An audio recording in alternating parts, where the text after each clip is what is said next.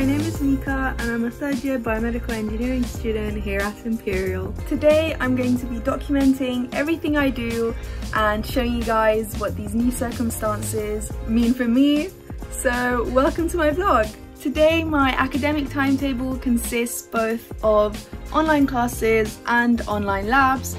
I will be staying home for the online classes and going to the library for the labs. This is mainly because my laptop doesn't support all the softwares that I will be needing for the labs, so I'll be going on campus to use some of the library computers and also the printers because I need to print some things. I usually try and stay home as much as I can and only go into campus when I really need to.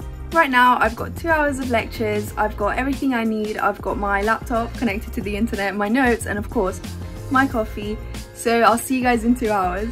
Because I've been spending long hours at home recently, I've been trying my best to switch things around a bit. I've been sitting in different places at home. I've been by the window, in my bedroom, in the corridor, and now I'm in the living room. So my flatmate just made bread today and she's thinking of submitting it to the Union Bake-Off. The Union?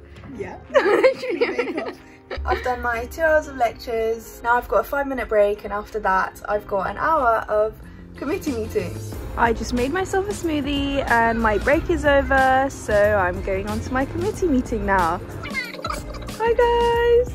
I've just finished and now I'm going on campus. I live about a 15-minute walk from campus, so I always choose to walk.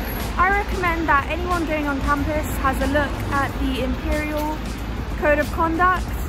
You'll see some useful information about what to do if you show symptoms or how to act when you're on campus. You have to wear a mask anywhere on campus, but I also choose to wear a mask on the way to campus. Okay, so now I'm on campus. It's important to know that as soon as you go anywhere on campus, you scan the QR codes that have been stuck around. Hi! Hello! It's also important to notice that there's 2 sets of QR codes that you will need to scan. One is for the NHS and one is for Imperial, so make sure you scan both wherever you go.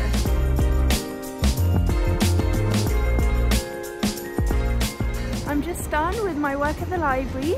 It's not actually that late, it just gets really dark really quickly. Now I'm heading home. It's the end of the day for me, so thank you for joining me on my daily vlog.